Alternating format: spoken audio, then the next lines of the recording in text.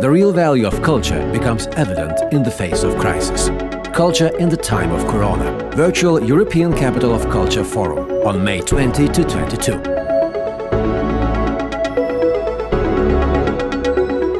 The real value of culture becomes evident in the face of crisis. Hello everyone who joined us today at Virtual European Capital of Culture Forum, Culture in the Time of Corona. In this morning's session, we are going to ask, is COVID-19 challenging the idea of global culture? But first of all, a very quick note in Lithuanian. Labas rytas, sakau visiems prisijungusiems prie virtualaus Europos kultūros sostinės forumo Kultūra koronos metu.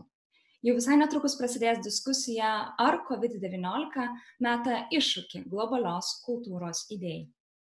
Šis pokalbis vyks anglų kalba, tačiau jei norėtumėte klausytis sinchroninio vertimo, instrukcijas, kaip tai padaryti, rasite komentarų skiltyje po šią transliaciją. And now back to English. So when the borders are closed, when countries don't always find an agreement in the time of pandemic, it is only natural to ask ourselves what is going to happen to the idea of global world and global culture as well. For many years, international has been the keyword for a lot of cultural institutions. And for many years, we've been talking about staying local while also being global. So what happens next? And can we still talk about culture without borders during the pandemic? These are the questions that we are going to raise today. My name is Monika Gimbutaitė. I'm the culture editor at 15min.lt. And now I am more than excited to say hello to our participants today. So today with us we have Aušrinė Žilinskienė, who is the director of the Lithuanian Culture Institute, an institution that promotes Lithuanian culture abroad. Good morning. Ana Čižauskienė, who is the head of Kaunas 2022 program, the organization responsible for Kaunas European Capital of Culture project. Hello, Anna. I'd like to say hello to Mikte Rihorst, who is the director and founder of Auve Europe, a non-profit media collective that publishes a print magazine, multimedia stories, and podcasts. Good morning, everybody. Also, Paulina Maloy, who is the International Relations Manager at Zone Wrocław, the legacy institution of Wrocław 2016. Hello. And finally, I say hello to Giuseppe Porcaro, who is the head of outreach and governance at Bruegel, the Brussels-based economic think tank. Giuseppe Porcaro is also a political geographer and science fiction writer. Thank you. Hi. So welcome everyone, and thank you so much for joining us. And before we begin our discussion, I have a message to our viewers. You are welcome to ask questions in the comments section, and we will try to answer them at the end of our discussion. So, in order to predict what is the future of global culture, I believe that first of all, we have to try to understand what is going on in general. So, Mick, a few years ago, you had a TED talk called Collective Storytelling, a New Narrative for Europe. And I'd like to ask you, what is the narrative of Europe right now during the pandemic? Is it changing, and should we be alarmed by these changes? Yeah, thank you very much for having me this morning. Hello, everybody. Yeah, that's a good question. That was a couple of years ago exactly that I talked about that, and I think if we've seen one thing, that is a Europe that has been very absent from this whole pandemic, a Europe as a political concept, but not as a cultural concept, because obviously we are, even with closed borders, we are very connected as Europeans. Our countries are still very much working with each other. I'm currently living in Belgium, but I had to go back to the Netherlands for family matters. It was very weird to be at a closed border, to be almost pulled back and said you cannot go back to your own country. But it was definitely still very connected. Like we're in a global culture, but European culture and Europe's connectedness has definitely been been taking place, of course, during the pandemic. The only thing is definitely that the narrative for Europe as such, for a political concept, has been very weak. And that is because the first reaction that all these member states was to draw back literally into their borders. And if we know one thing, it's that a virus knows no borders, but also that it's very difficult to go back from a borderless Europe and a global world to national borders again. So it's sad to see actually this initial reaction to first draw back like turtles almost into our own countries. So Europe has a big hole to fill, but it's difficult to do that when the member states are saying, well, we take it from here, Europe, thank you very much. So that's difficult. Yeah. And there's been a lot of talk, especially at the beginning of the pandemic, as Mick mentioned, about how coronavirus might be a threat to European Union and European unity. Giuseppe, do you think that these claims are justified? What is your opinion? Well, I think that Mick put it quite correctly. At the beginning of the pandemic, there has been this movement of retracting ourselves into our own shells, being those shells national borders, but also being those shells our own homes, because we've been kind of forced to be in our own apartments and homes which were our own shells on its own.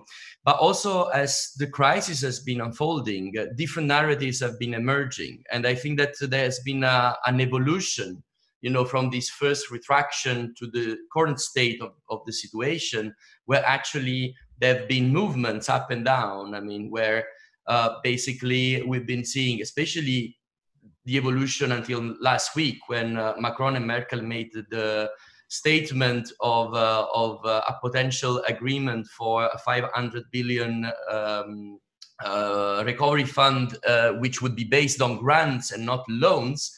So for the first time, a mutualization of the debt at the European level. This also showed the other side of the story, which is basically the fact that through such a shock, the European Union itself, I mean, in terms of political project, is actually in a watershed moment. It can go really wrong, but also it can be through this kind of crisis that we can make some of the steps that might be historical. So I think that we are really on this kind of situation that is very dual.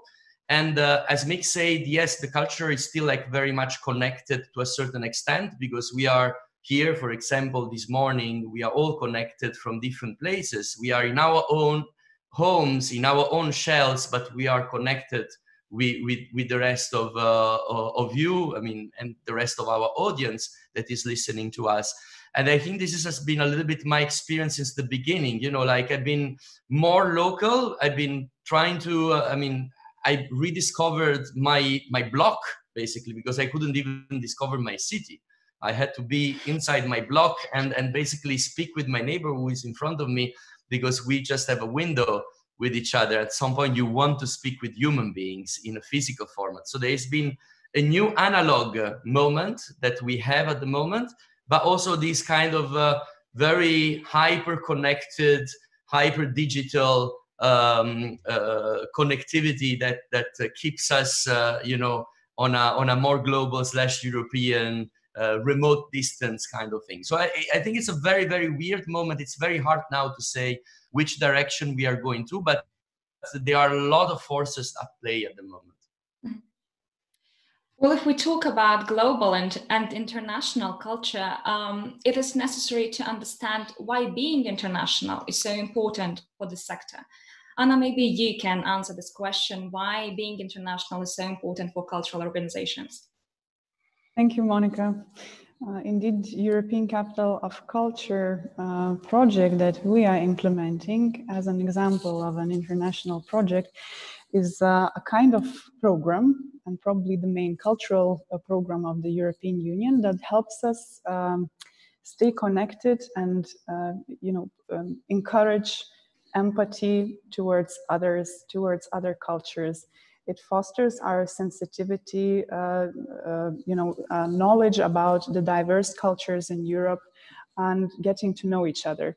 So I think I would wish to say that, this situation doesn't pose a risk for such programs or our connectivity, but seeing it from a very practical perspective from within our program, I do see some risks, knowing that there are certain, restrictions on mobility, restrictions that we don't know how long it might last.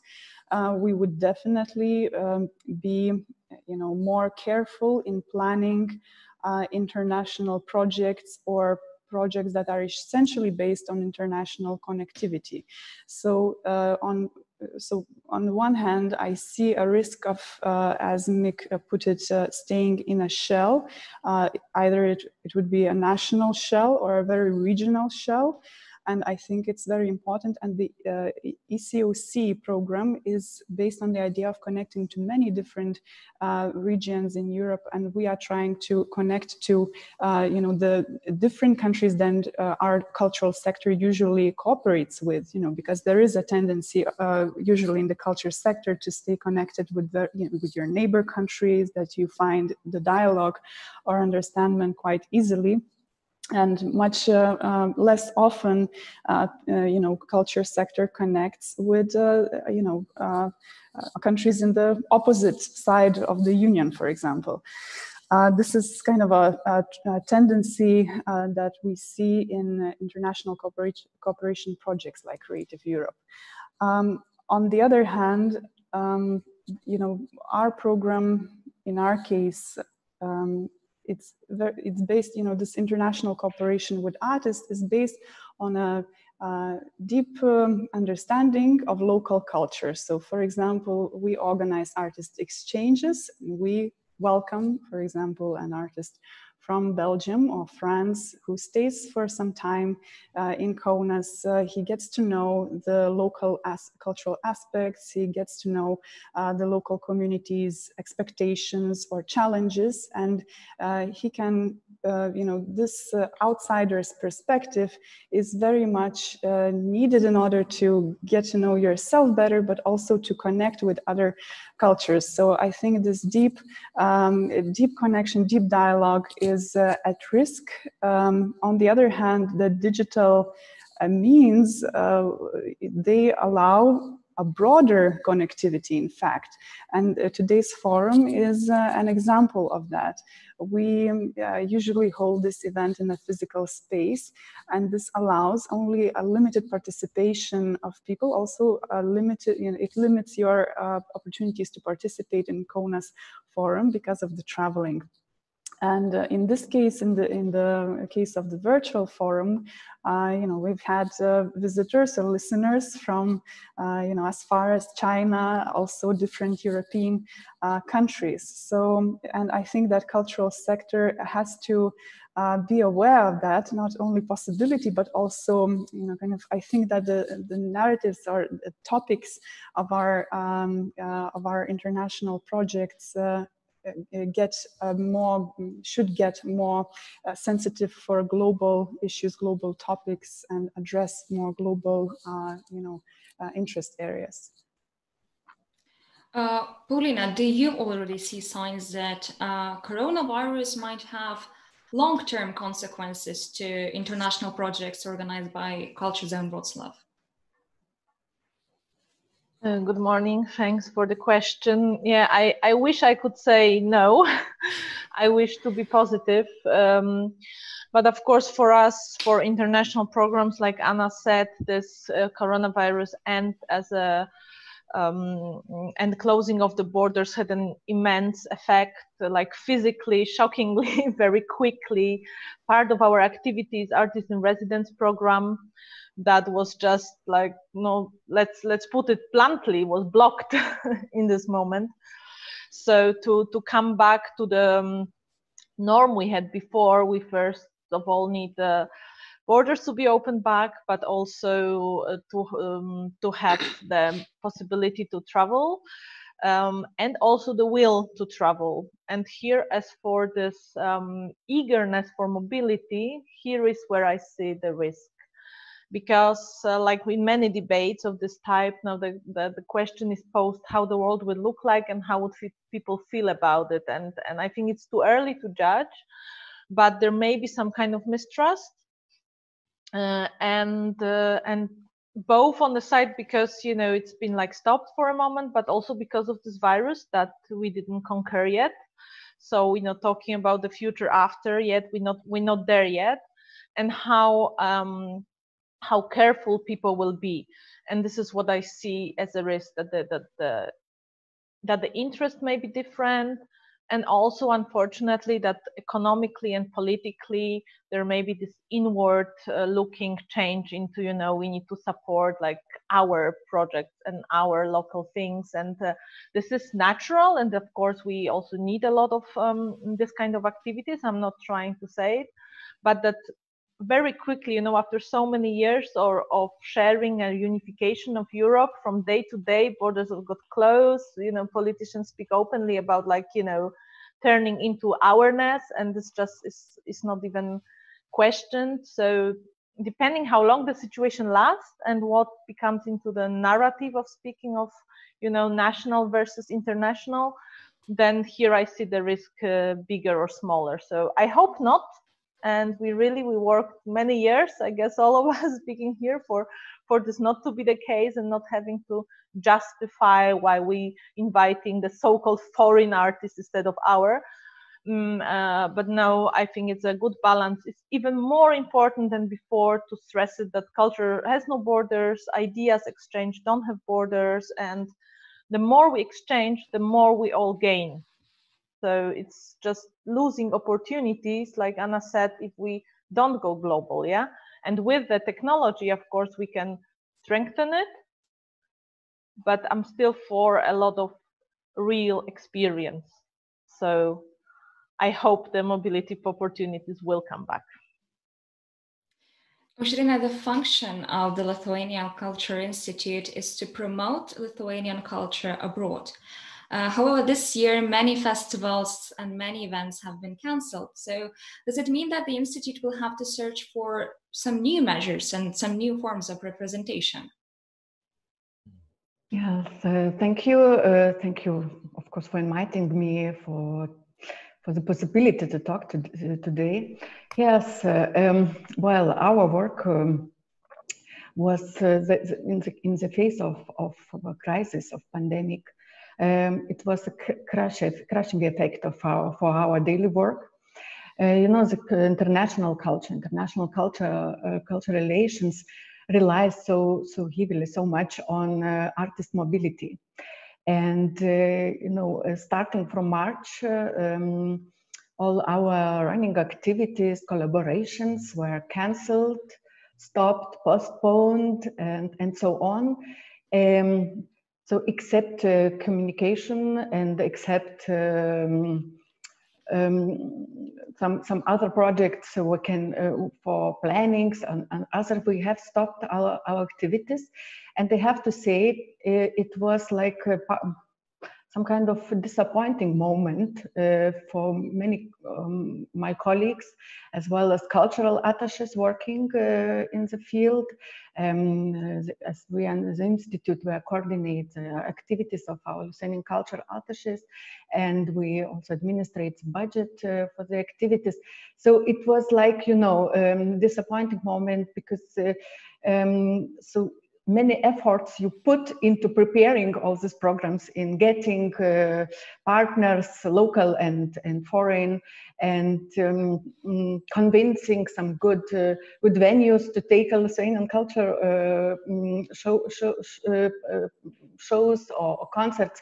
It had to be cancelled. And this first shock led to rethinking of the programs, and to looking for new ways, for something what can then we do in that situation. And of course, the cultural people, cultural communities, it's very active at the moment for inviting people to share the ideas, how we can maintain with this aspect of cultural, international culture. And yeah, we not every format of cultural activity, international cultural activity, can be transformed to virtual space. It's easier to go with conferences or some projects like cooperational projects. And we have some good examples already on like the conference Replacing Chernobyl and upcoming conference on Jewish culture, on Litva culture in Lithuania. But of course, we have to still stay for face-to-face collaboration and activity, as the mobility is essential for cultural, for international cultural relations. And yeah, we have this growth on interest on internet platforms, and we also launched some actions, like we shared our channels with Lithuanian artist community. They took over the Institute's social media channels for their showcase of their work, and it was very welcomed by community and got attention on media. And we also monitored some growth on in audience, and even in hundreds of percent. But I say the mobility is keyword for international culture. It's essential, and now we have no answer how we can maintain this aspect of mobility in the time of closing up and locking down. And all these new ways of culture on internet or on virtual culture, I hope it's just a leading up to a moment when we can come together again and to collaborate again. I have to say one thing: mobility is not only about traveling. It's not only about traveling, and even not about performing in foreign countries. It's about exchange. It's about circulation of ideas. It's about inspiration for artists. It's about coming together for collaborations. It's about collaborating and co-creating. So the circulation of ideas is very, very, very needed for cultural sector, especially for artists. Well, it has already been mentioned that the rise of coronavirus has forced cultural institutions to explore digital virtual spaces. In your opinion, can going online be a solution for cultural sector, a long-term solution, especially when we talk about international culture and international projects? Maybe it's not that simple. That is not that simple. I think what some other participants have already mentioned, that it's very difficult to just translate or convert every event or every piece of an art exhibition or even digitization of museums to truly convert everything and every single element of such an experience to a virtual experience. I also don't think it's necessary, because as Giuseppe also mentioned, like a true part of your identity and also from these cultural institutions is truly also their locality, their localness. So for museums, it's also just being able for people to just wander in for a little bit and wander out. And I personally also have to admit that even during this pandemic, I have not digitally wandered through any museums. I've also not visited so many places digitally, but to have the opportunity, I think it's really great, because it will limit the necessity for people to travel everywhere. So it has a lot of benefits. I think also the pandemic itself shows that this is an opportunity for a lot of institutions, events, conferences to rethink the format, rethink what they're doing, and I think it will only have a positive approach. It's also something that as a media we're trying to do. We have a new upcoming project that's called The Silver Lining, and it's going to be our new digital. It's going to be our print magazine and digital projects coming out in early June, and we're really trying to go all around Europe to see the silver lining to this pandemic, to see how artists, how football clubs, how journalists have been covering the pandemic, and what is the silver lining and the opportunities that have arisen with this pandemic. And honestly, obviously, there's a lot of difficult elements to this pandemic, including, of course, the health crisis and the economic crisis to it.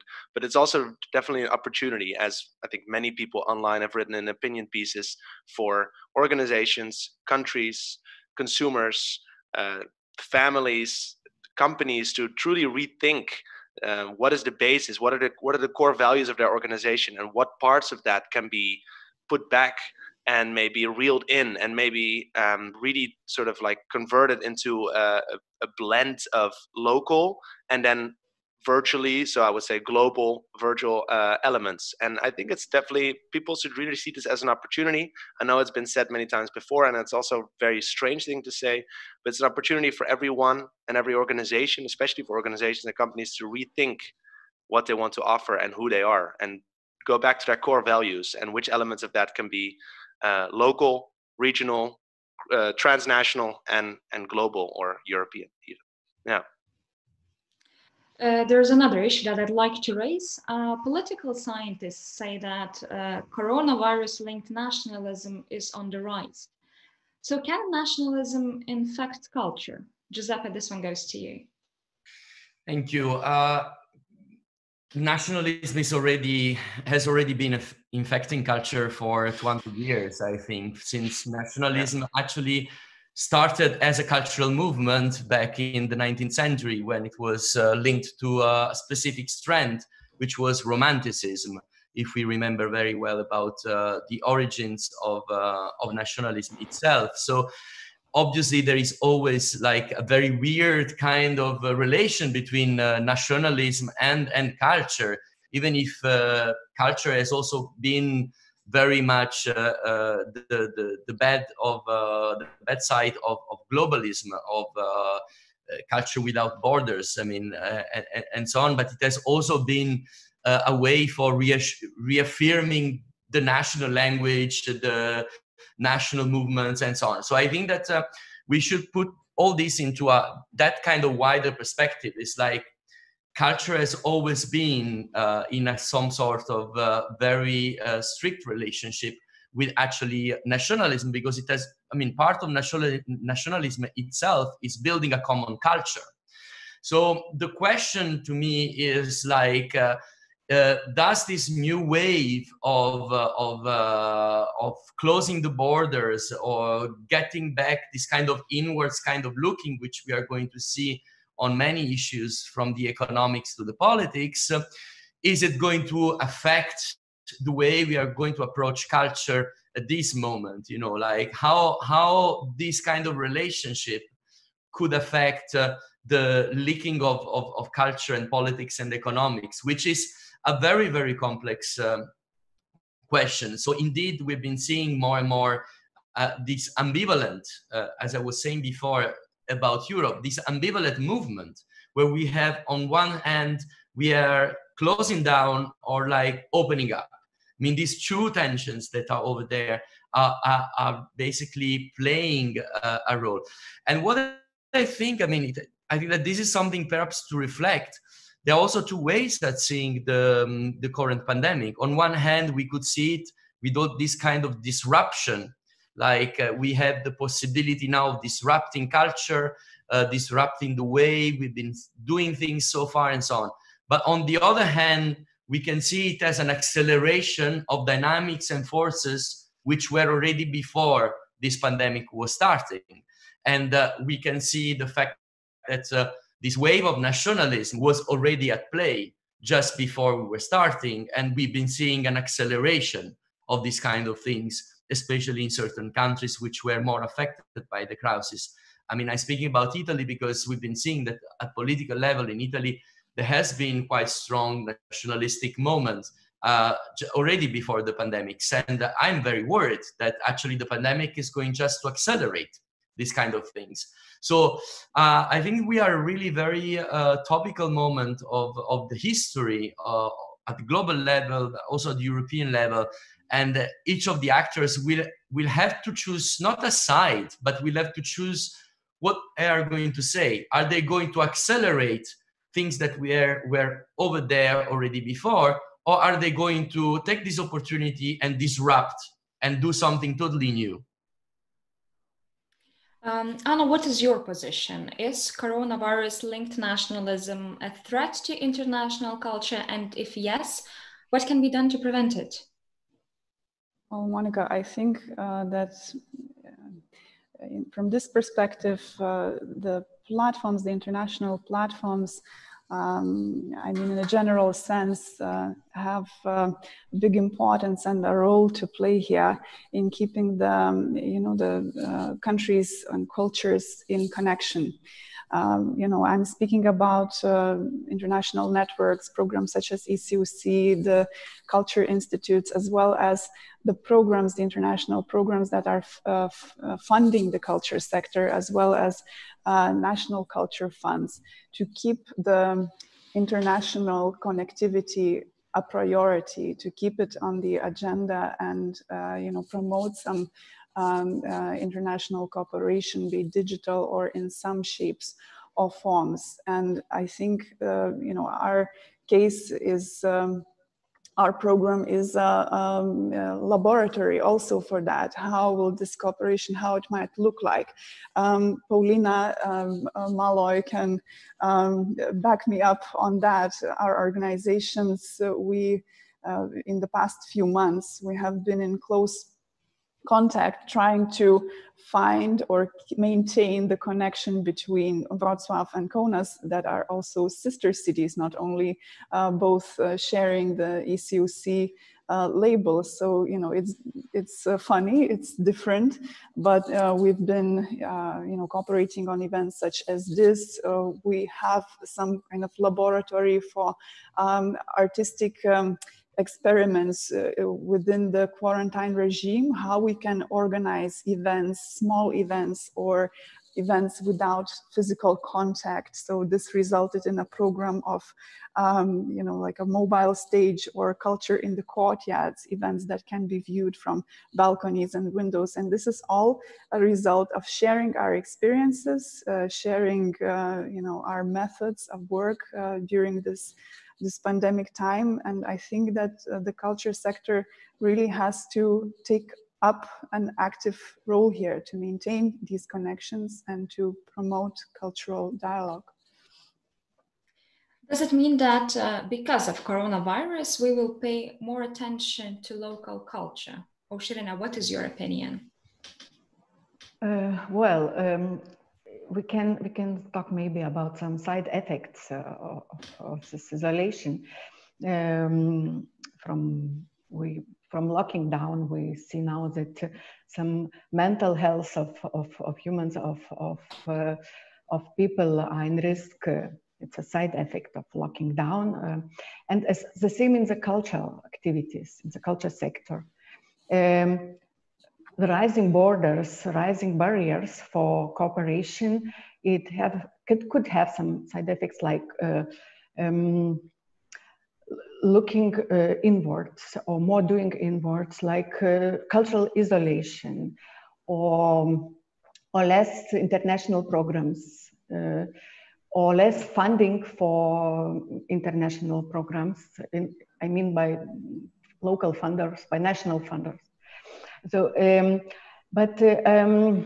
we sector, cultural sector, and especially in Lithuania, being a small country, we have to keep our eyes open and we have to protect the idea of cultural cooperation very actively.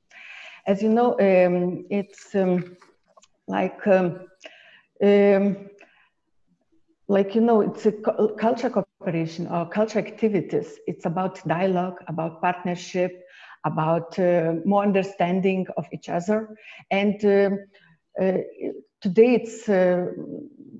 it's very important to keep that.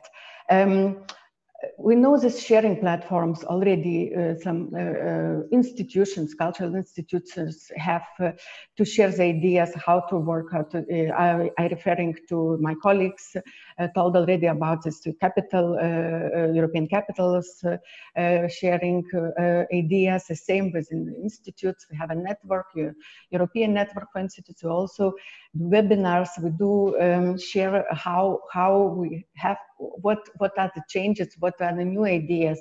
And I have to say that cultural sector invested a lot in the recent years, especially in the recent years, in the international networks structures. And Lithuanian cultural sector did a lot to became a part of international networks, or to build a new international networks and structures. And now it's I don't think that we will give it up.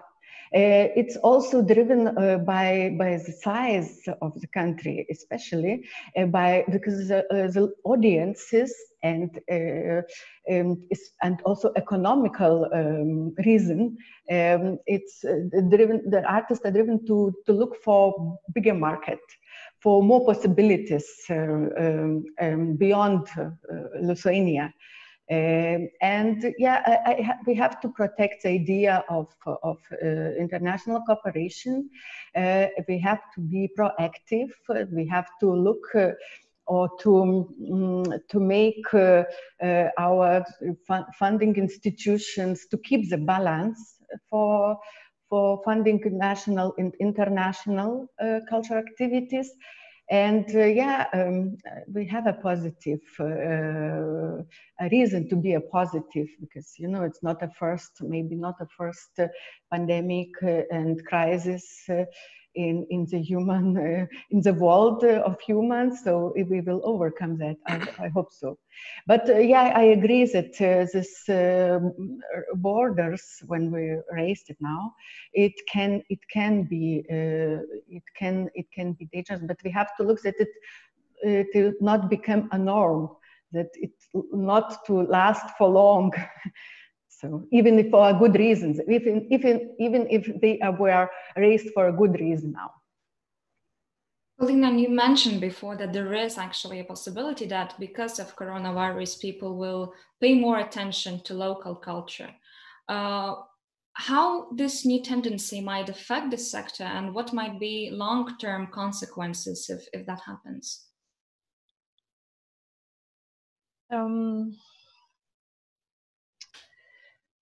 I definitely think, at least in the sector, that there is more attention to the local activities.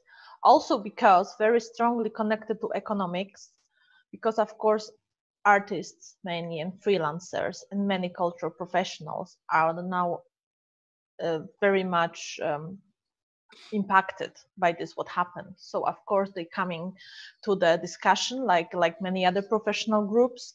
And the governments or local governments are looking also for solutions for them to kind of help them, or us in this case, I should say, as the cultural workers, to survive.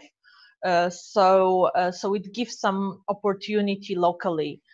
As for the long-term things and impact for international, I really think it's too early to say.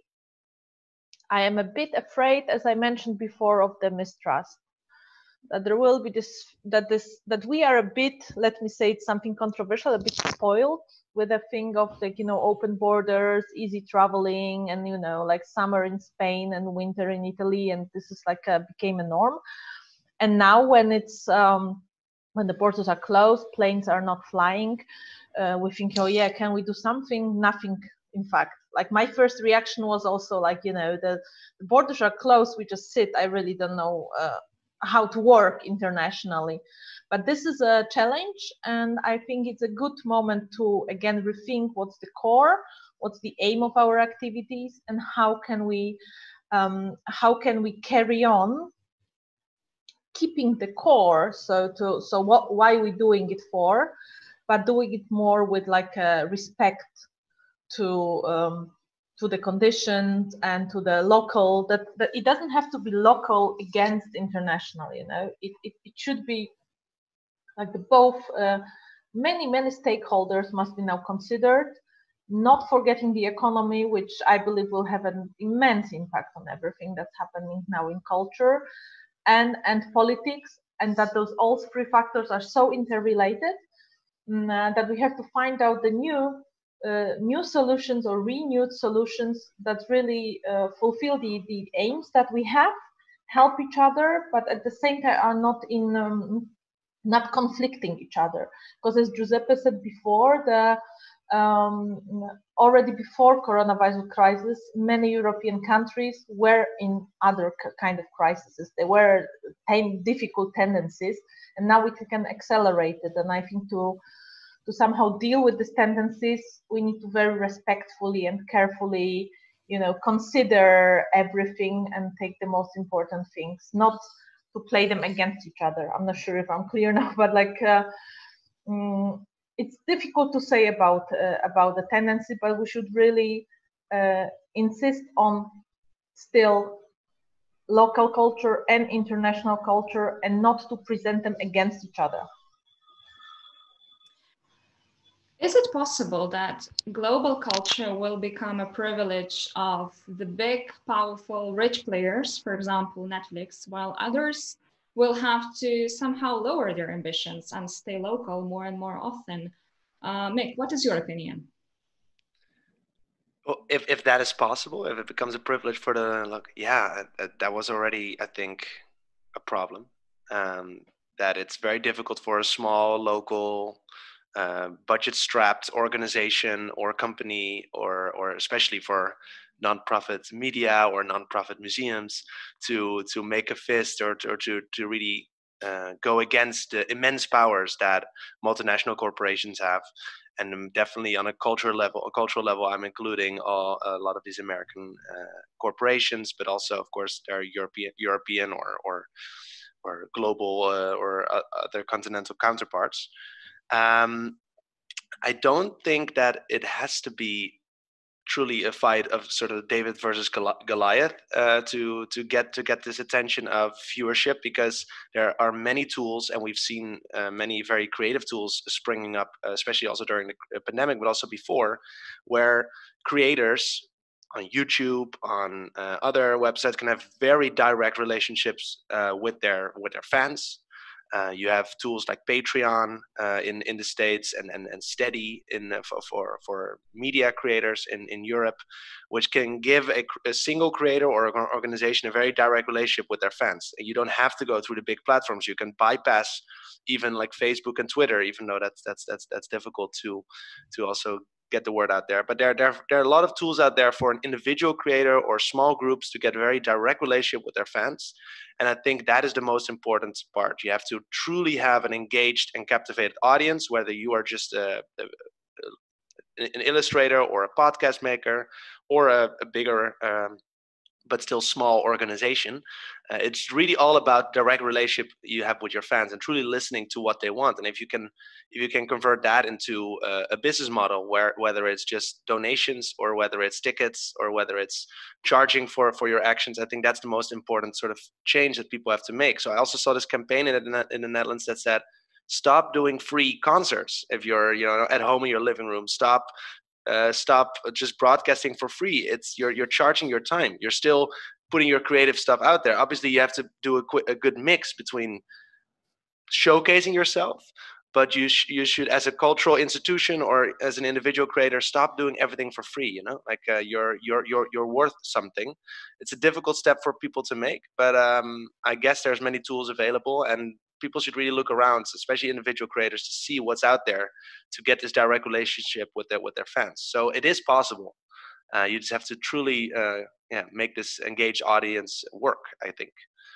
And I've seen many initiatives pop up, and it's also beautiful to see the creativity from many people all around. Well, Europe is, of course, our working field, but all around the world. So I am very hopeful in that respect. It's not all about fighting the big corporations. They don't hold all the cards. So during our discussion, we've mentioned several threats to global culture and several problems. And now I'd like to address you all the same question. How can we maintain the concept of culture without borders during and after COVID-19? Anna, maybe we can start with you.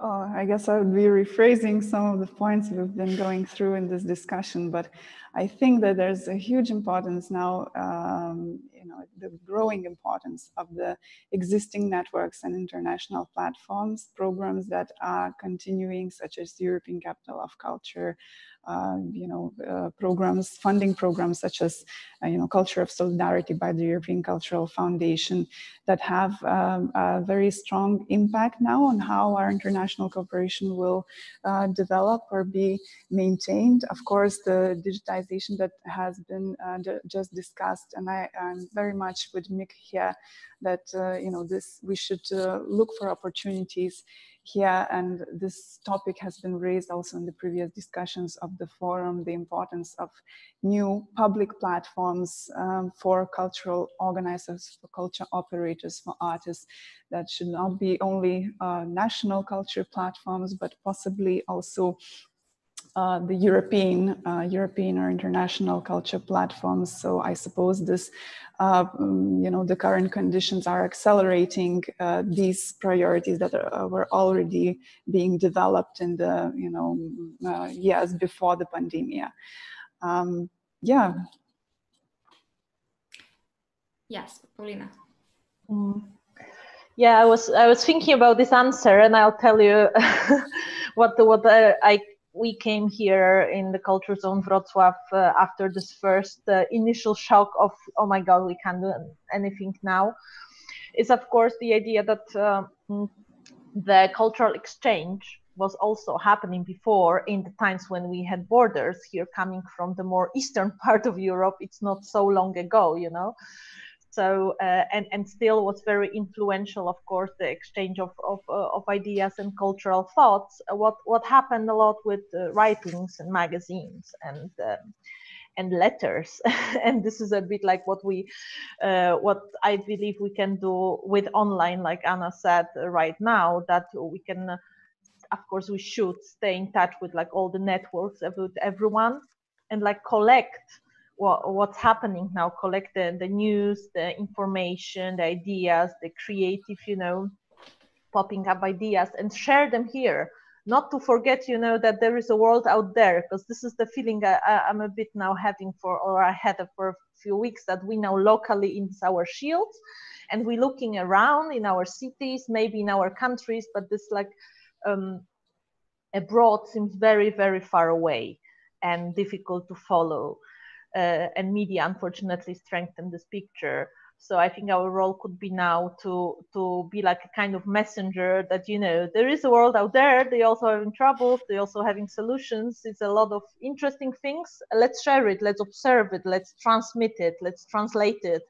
And this is also a base of a few ideas now we have for a project that are not possible in the real or offline form yet.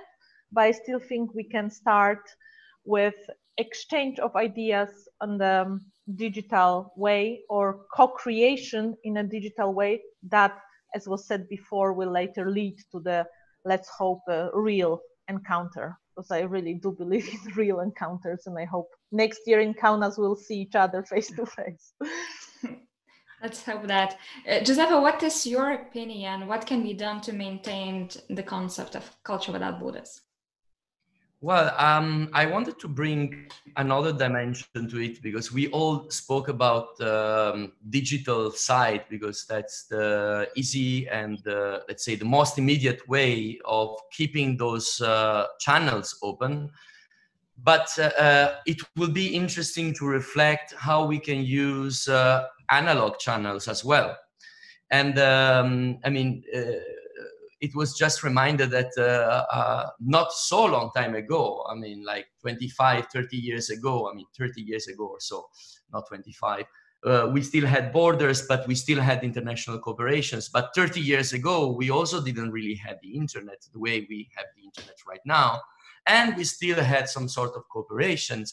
And even if we go not so long back in time, already in the early 2000s, for example, I remember that there was a band that was called the Postal Service in the US. The Postal Service was a band that was kind of revolutionary for the time, because they were not a band that was physically meeting and rehearsing together, but they were sharing the tapes, and they were sending each other the different tracks by post. and then they were publishing things together. So I wonder if indeed other kind of means, analog means, such as post, because post is still working, you know, the physicality of cultural creation could still kind of created and kept, and you know, like we can still be creative and use physical means, maybe this time coupled with the digital ones. But like, let's not forget the analog side of the story. Let's try to really mix the fact that we are in our home and we can do things, you know, like practically, you know, with the fact that we can have the chance to share it with a different audience, which is an occasion that we didn't have like 30 years ago. So I think that if we can combine these two things, we could start to have really new stuff and really rethink a little bit the stuff that we were doing so far, you know, and not just thinking about Netflix again, because we can't compete in that league, and maybe that's not the role of the cultural sector either. Aušrinė, what are your thoughts? Yeah, I will share my ideas, because, you know, I was thinking about that. I'm thinking already since March what we can do in this direction, and all our staff and colleagues, we are doing the same. We are sharing the ideas, and for the moment I have to say it's very important to keep connected, to keep connected in different ways. Like, let's say, to don't stop to communicate with your colleagues abroad, even if you cannot go to fly to the meeting, but you can join the meeting online. It's very important. Sometimes it's not so easy today, because you know, we're already a little bit tired from all the zoomings and everything, and all these video conferences. But just to join, to exchange to ideas, because it's a we have to have in mind it's a global crisis, and it makes it easier because it means that not only your organization, not only your country is affected by the coronavirus. So you have colleagues abroad, they're also affected. Everything is on the same boat. Everyone is on the same boat, so we can share the ideas. At the same, I would say that it's very important for our artists, our cultural organizations, to keep this networking, even if it's only on digital way at the moment. But you know, there are many good ideas, nice ideas. I also noticed that it's on facing the crisis. Many organizations started to be be more open to each other. Like some publishers, they have now a channel what is called like what is named Publishers Without Borders, and they do share the business models, how they manage to respond to the crisis, what is working, what not. So very openly. So it's a way to share the ideas, and of course we need to keep the balance by programming and by funding the cultural initiatives, balance of national, but what's also important, very important for our audiences, for economics, for everything, and international activities. Don't forget the balance. I think it's very important to keep in mind that the artists are very creative, and everyone working in the field are very creative, and there will be new forms and new ideas how to collaborate. Even if it's not possible physically to meet for the moment. And some of very creative ideas and nice ideas, we will keep it. we will have it we will take it in our new future, our new reality with us as enlarging audiences. Some very interesting ideas, like yeah, we will continue with that. It's a time of yeah, it's a time of challenge, and every challenge is some good thing in that, because you have to be more creative and more active. So, yeah. Meg, and finally, what is your position? My position on this? Well, I must say that it's I agree with, of course, all the points that have been made. Like I think it's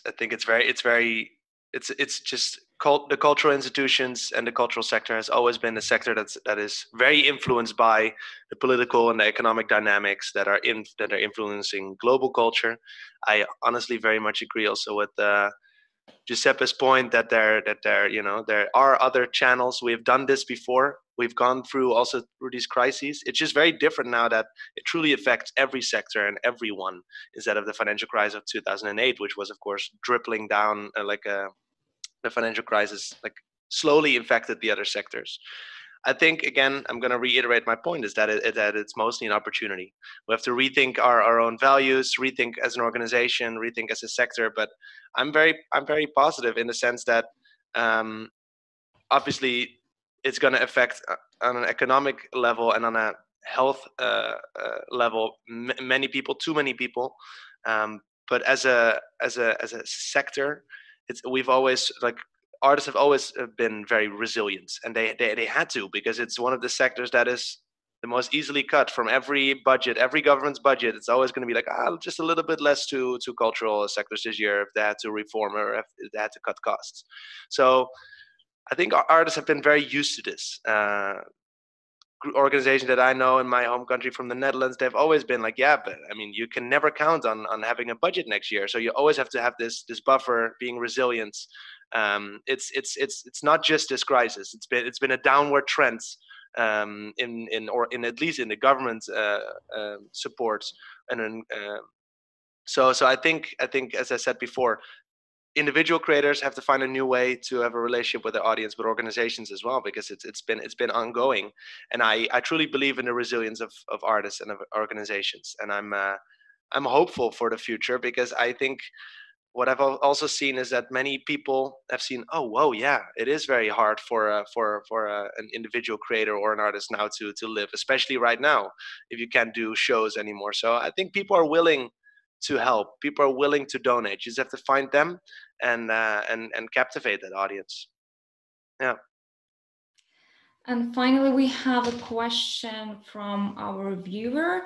Aurelia asks, and this question is addressed to Mick, about the project you mentioned, to Silver Linings. Yes. Do the stories vary a lot depending on the country, or is there still a common ground in all of them? That's a good question. Yeah, we've obviously tried to find a red thread or a silver thread through all of these stories, and that is of solutions. So it's a solutions-oriented journalism. So we obviously address the problem, we acknowledge the problem, we look at the response to it, but it's all about the response to this problem and that people are offering. So we have one about fake news in Lithuania, actually, the Baltic Elves, which is one of the stories that we've been publishing. We have reports from all over Europe, so balcony orchestras to factories that have totally shifted to producing face masks. It's about football without fans, and how hooligan culture is being affected by that. So it's all about the solutions and the responses to the crisis all over Europe. We've truly tried to go to every corner. And it's like the print magazine, obviously, we're going to send it to print. It's going to be a done project, but the online dossier is going to be a living one. So we truly invite people once we go live on like the first week of June to keep contributing, because we've got so many amazing stories, and we've really had to make hard decisions what to put in the print magazine, but online we can go much further. So there's going to be podcasts and videos and great stories from Lithuania as well. There is a story about Kaunas 2022 actually in there. Yeah. Yeah, looking forward to it. Thank you. So Thank you all very much for joining us today. It's been great talking to all of you. Thank you to our viewers, and I would like to remind them that today there's going to be another session of the forum called Culture in the Post-Pandemic Future Retooling, and I encourage you to join it. So thank you once again, and goodbye. Thank you. Bye-bye. Thank you. Bye. The real value of culture becomes evident in the face of crisis. Culture in the time of Corona. Virtual European Capital of Culture Forum on May 20 to 22.